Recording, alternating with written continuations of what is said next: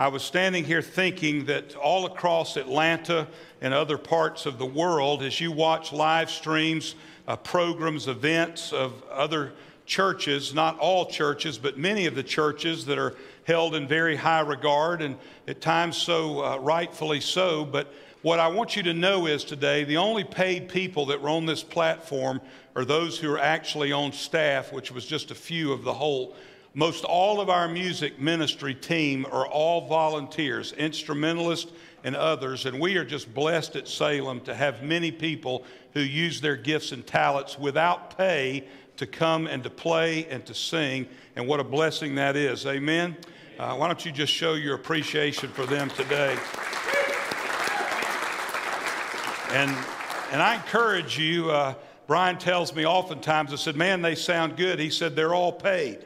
Every person on the platform at this church or that church. And I was just thinking, thank God for those people that serve without pay. They have other jobs, other means to support themselves, but they come here and they participate, and to produce a sound like that to the praise and glory of God is a blessing, and I'm so thankful. And thank you to all of you that serve in any way, whether you're taking temperatures during the coronavirus, whether you're serving to demolish a part of the Keys Ferry campus or begin to rebuild it very soon. We're thankful for you and whatever part you play. But I want us today to join ourselves together on the proving ground of faith in Exodus chapter 15. Now, when you look at a text like Exodus 15 in the latter part, verses 22 through 27, you might ask yourself the question, what is there that speaks to me from the Lord in this text? Well, there's a great deal in this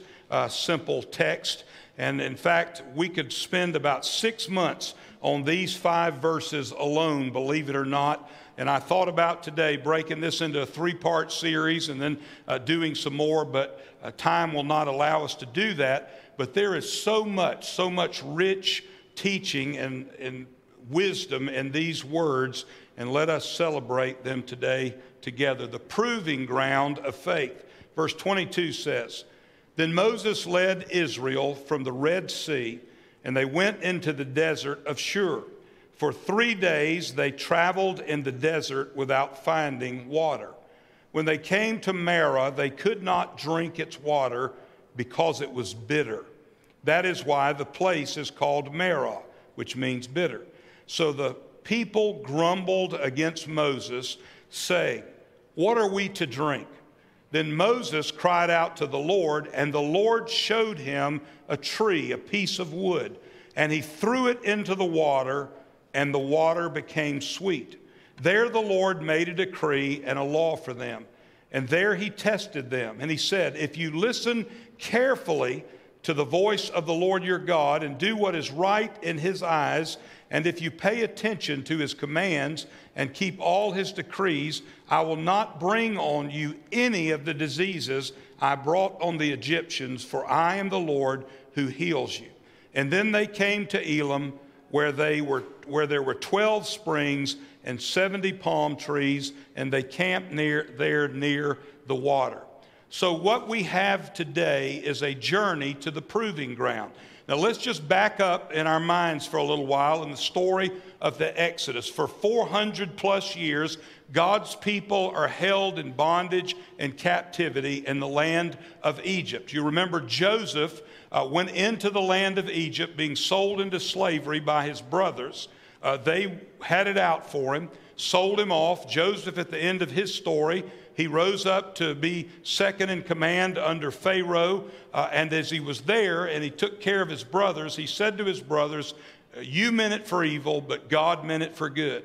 Then Exodus says that after Joseph's generation had died, there arose to the throne another king, another Pharaoh, who knew not Joseph and his people. And then he began to oppress the Israelites and to put them into captivity and bondage and use them as slaves to build bricks and to build the empire.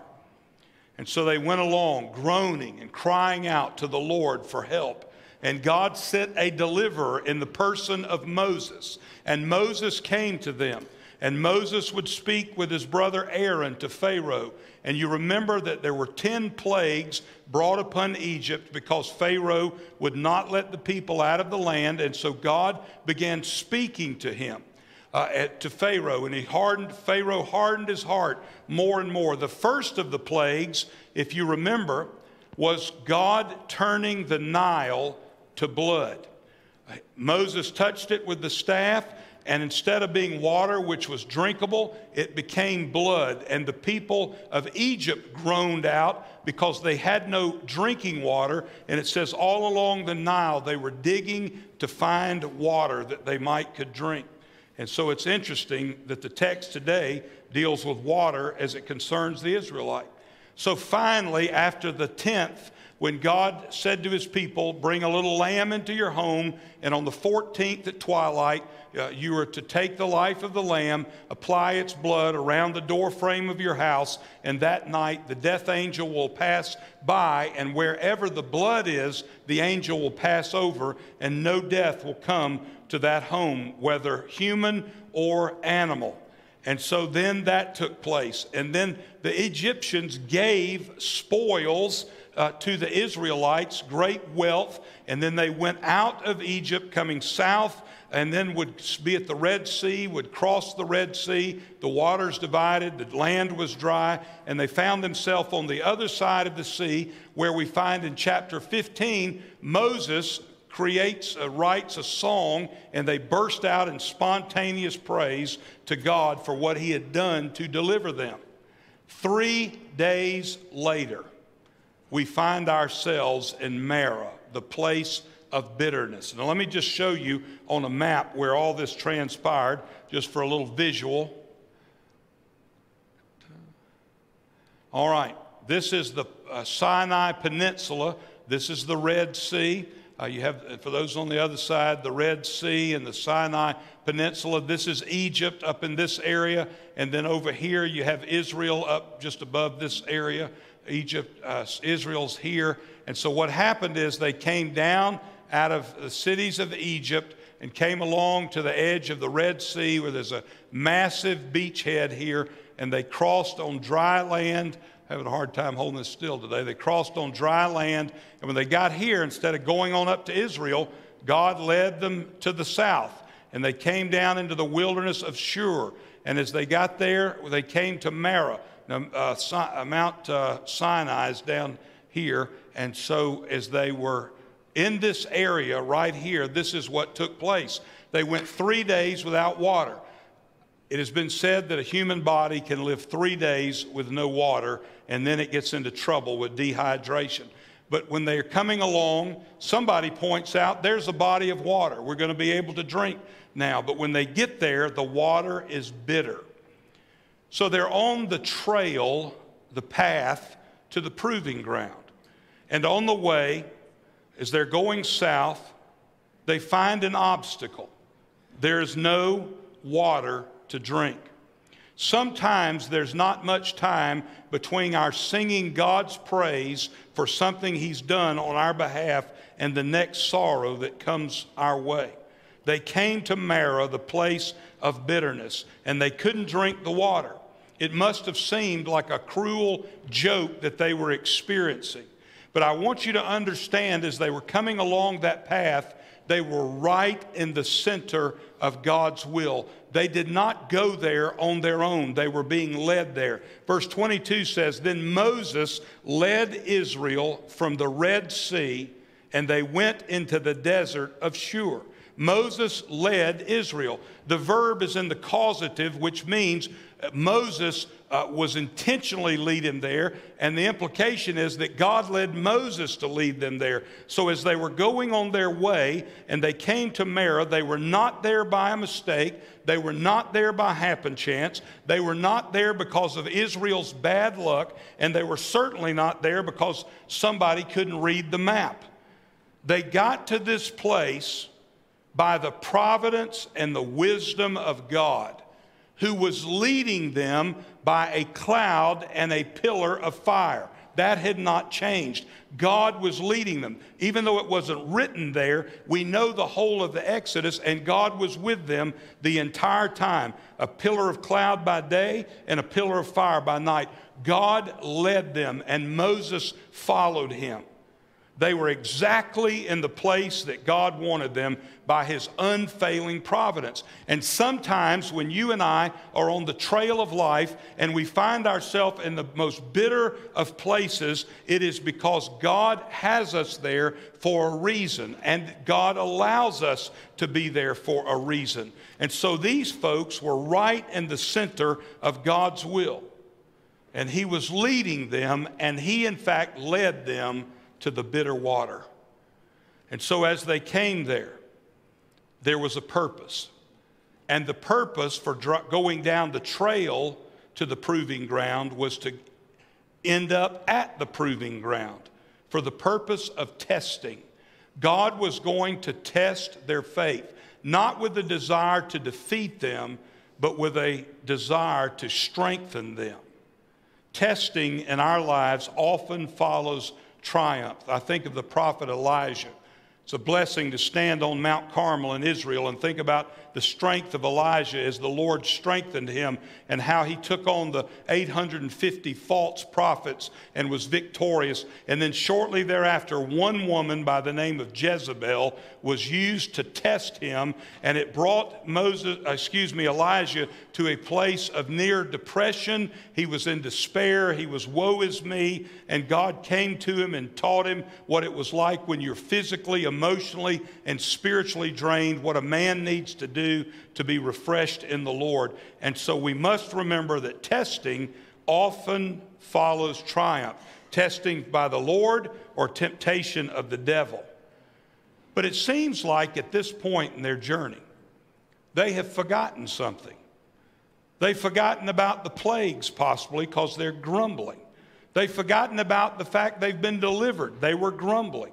Maybe they've forgotten somehow in just a few days the miracle of the Red Sea and what they saw accomplished there. They had forgotten. They had forgotten that the Lord was in absolute and complete control of the nations of the earth, including them. And they also forgot that the Lord, as being the master of life, is Lord over the good days and the bad days. If you think about Matthew's gospel, how does it end? It ends with the Great Commission. But the Great Commission ends with a great promise. And that great promise is this: I, Jesus, will be with you all the days. I will be with you always. That means Jesus is with us in the glorious days, and it means he's with us in the difficult days. It means sunshine, it means storm. The Lord said, I will be with you always, all the days, literally, and he was with the Israelites all the days. Pillar of cloud, pillar of fire.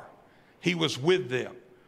But just as difficulty had come in their lives, so it comes in ours. And you'll find many people, when life is bitter, wringing their hands, hanging their heads in despair, and worrying and anxiety ridden.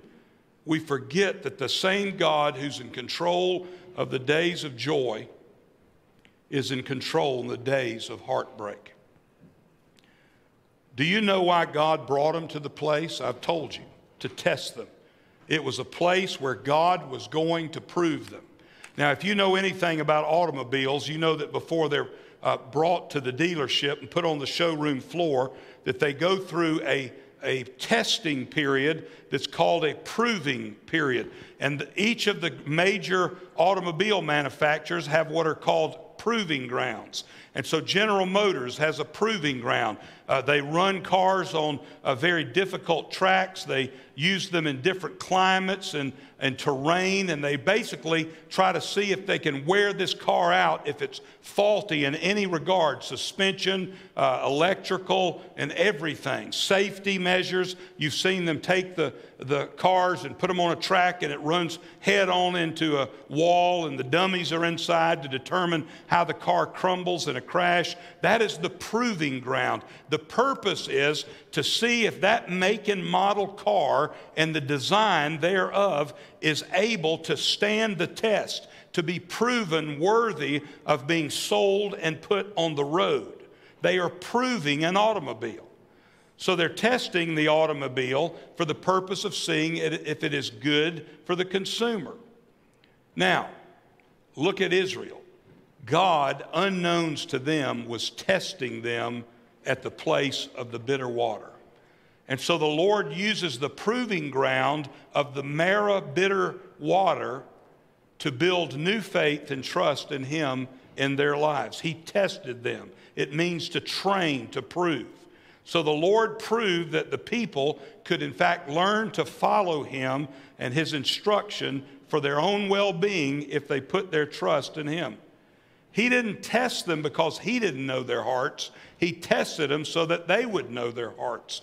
Willing to wander, willing to grumble and be disobedient. God knew them, but He wanted them to know themselves.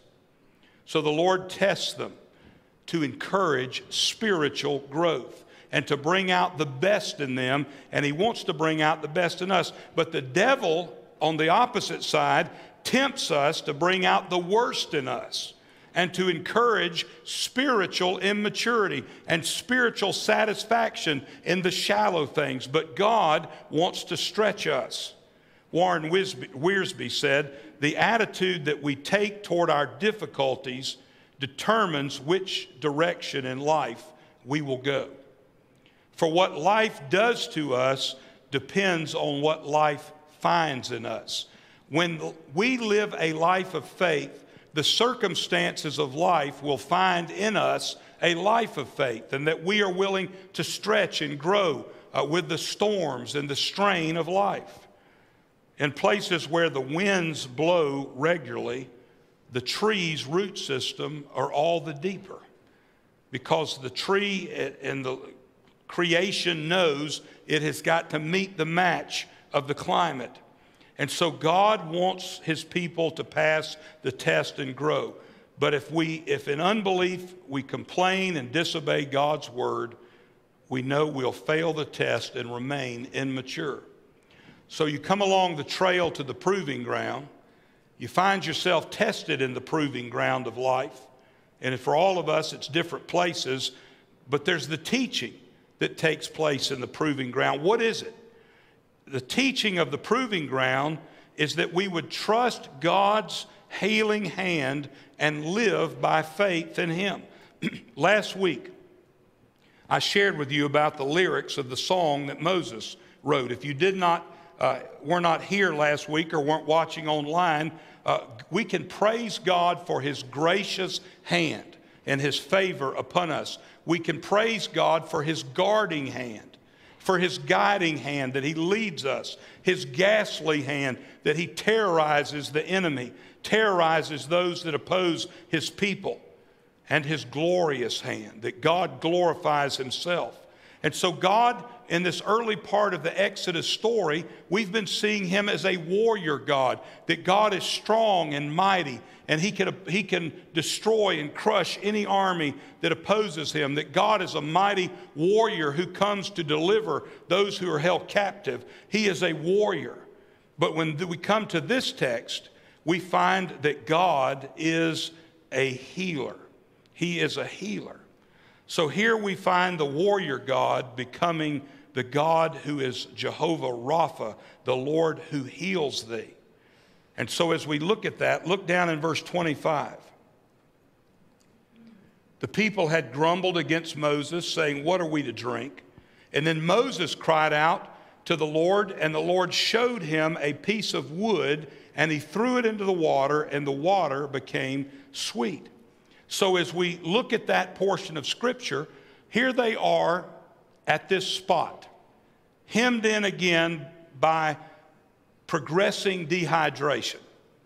And if they did not get water, they would begin to die. Dehydration would lead to death for them in the desert.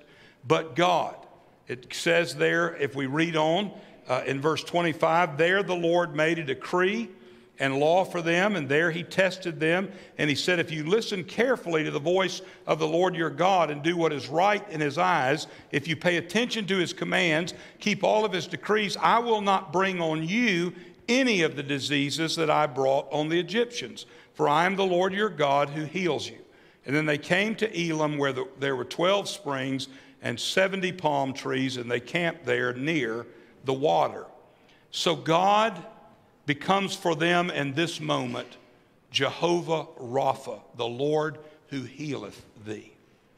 If Israel had never faced this bitter time, if they'd never faced the bitter water, they would not have known this aspect of God's character, the Lord who heals thee. Just like Job, if he had never lost everything, he would not know that God is one who restores all things. Just like Lazarus, had he not died and been raised from the dead, he would not have known what it was like to live in the resurrection life with joy. Mary and Martha would not have known that Jesus was the resurrection and the life as soon as they did. You remember Jesus said, listen, I am the resurrection and the life, and he who believes in me, though he were dead like your brother, yet shall he live again. They would not have known the joy of seeing their brother raised had they not first known the grief of seeing him buried. What this text teaches us is that the Lord uses the bitter episodes of life to reveal himself more fully to us and to teach us to trust him more so by faith. The key to learning and trusting the Lord is by not kicking, but to rest in his power and allow him to have his way in our lives. So what do we learn on the proving grounds? There they are. Now let me just mention to you what takes place. Moses, it says, cried out to the Lord, and the Lord showed him a tree. Moses said, Lord, help us. Help me. And the Lord shows him a tree.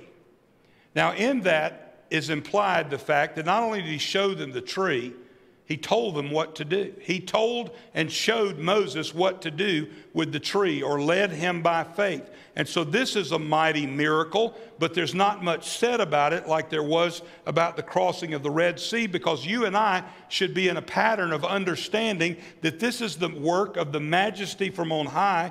And so he takes a tree and he throws it into the water, and it becomes sweet, drinkable.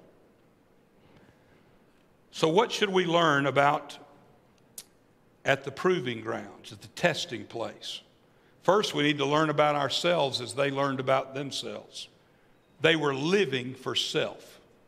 Most every problem, every sin that you and I commit, every difficulty that we face when not inside the will of God is because we are living for self. Instead of making decisions to glorify the Lord and for the edification of our families and those around us, we choose to seek pleasure. We seek to pursue things that will satisfy us. And so we choose to live for self. And not only is that destructive for us, but it's destructive in the lives of other people oftentimes. And so they were living for self, but they were also living by sight. They're looking around, there's no water. There's bitter water. And so all along this journey, we're seeing these people are living by sight and not by faith. Another thing we see about them that is evident oftentimes in us is they were never satisfied. When they had the mighty deliverance of God lead them out of Egypt, they came down to the banks, or to the edge of the Red Sea, and there they started complaining. Wanted to take Moses out because he'd led them down there. They crossed over the sea. They sang their song of praise, and now they're grumbling. They're never satisfied. You ever met somebody who is never satisfied no matter what you do for them? And by the way, parents, you can create that in your child if you're not careful by giving them everything they want from the early day, and they think they can always get something else. It's a good thing to sometimes, like God says to us, to say no. For those of you with little children, I would encourage you to use that word often. Kids don't need everything that the neighbor's kids have to succeed and do well. In fact, they would probably do well to not have everything the neighbor has. But in the testing ground, they've learned some lessons about the Lord. What'd they learn about the Lord? First of all, he is aware of our needs. God knows what we need. So the Lord Jesus said in his prayer that we know to be the Lord's Prayer, what did he say? Give us this day our daily what? Jesus knew that God knew what he needed. And so he was saying, Father, give to us that which we need to be sustained today. God is aware of our needs. He knows our emotional needs, our physical needs, and our spiritual needs. He is aware of our needs. And secondly, he is able to meet our needs. God is abundantly able to meet any need that you and I have. In Philippians, Paul said this to the church. He said, my God, who has met my needs and taught me to be content in all circumstances, he can meet your needs and supply all of them according to his riches and glory in Christ Jesus. He said to the Ephesians, now to him who is able to do far more abundantly beyond all that we ask of him or think, according to the power that works in him, be all praise and glory. He knew that God was able to do more. The psalmist said, every beast of the forest is mine, speaking of God. God owns the cattle on 1,000 hills. God says, I know every bird of the mountains, and everything that moves in the field is mine. All life is mine. If I were hungry, I wouldn't tell you, for the world is mine and all that it contains. Shall I eat of the flesh of bulls or drink of the blood of male goats? Offer to God a sacrifice of thanksgiving and pay your vows to the Most High, he said. But then he said this, call upon me, it's the Lord speaking, in your day of trouble, and I will rescue you, and as a result, you will honor me. So not only does God know our need, not only is God able to meet our need, but God has already, in his perfect plan, provided for our need. Long before we get to the point of need, he's already got the provision for it. Years before Israel arrived at Marah, God caused a seed to germinate and a tree to grow by the bitter waters. God knew that Israel would be coming down that pathway to the proving ground. God chose that place to be the proving ground. And so when he shows to Moses a tree, you have to understand the tree did not appear in a day. The tree grew from a germinated seed up until the point that it was usable for this purpose. And Moses throws it into the water. And by doing so, the tree became an implement of those people's salvation in that season of Israel's journey.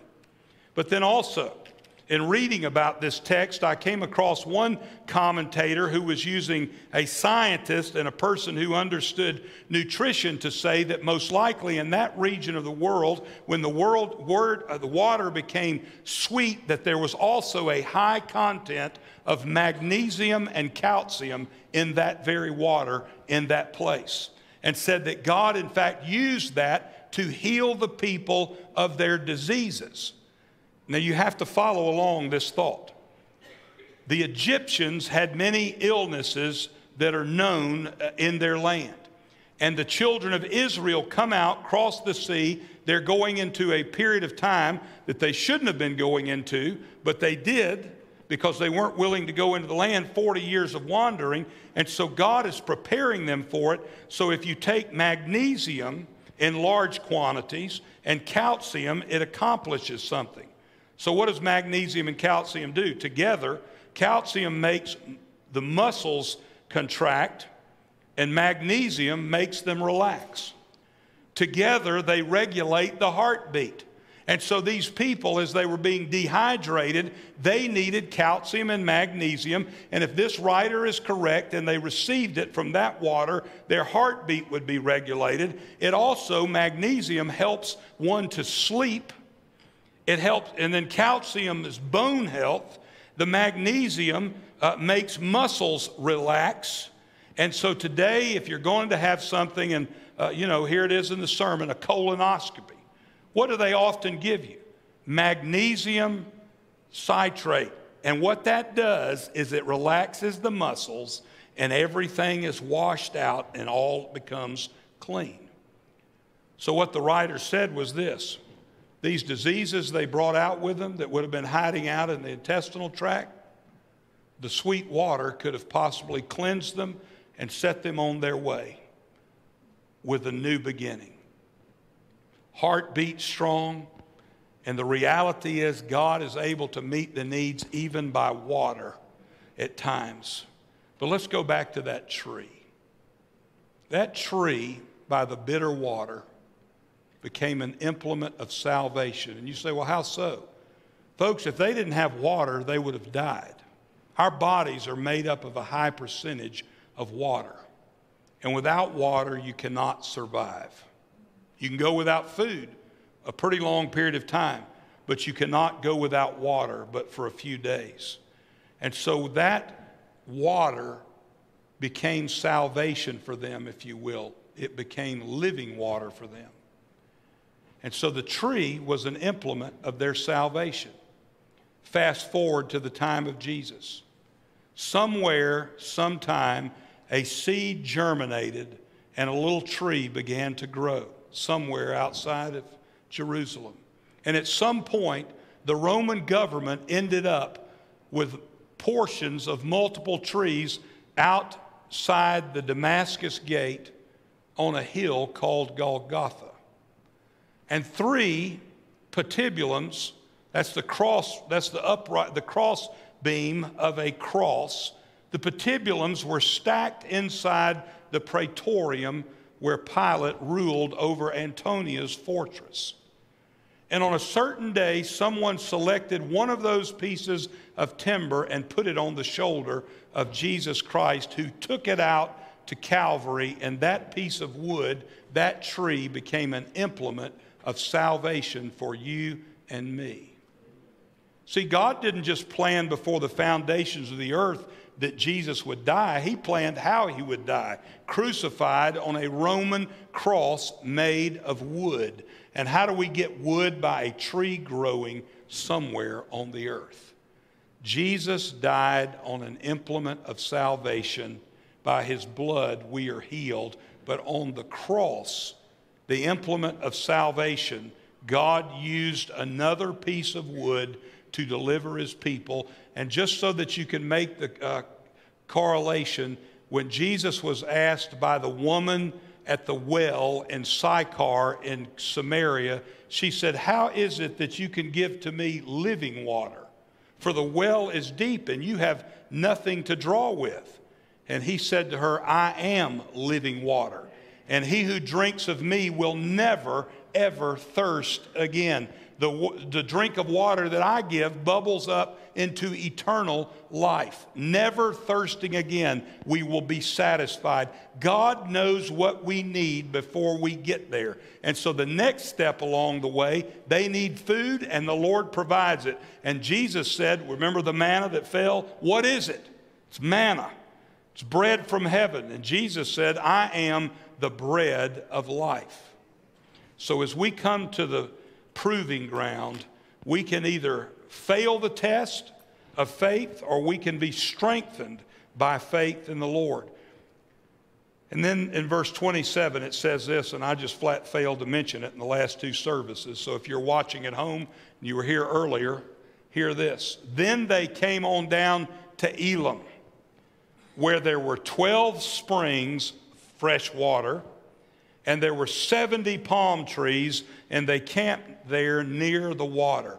There was enough for God's people. 12 tribes of Israel, 12 springs. There were 70 palm trees. There were 70 elders leading the people of Israel. God supplies what his people need. And they camped near the water. And then in chapter 16, we begin to see the manna and the quail that were provided by the Lord. Let's pray together.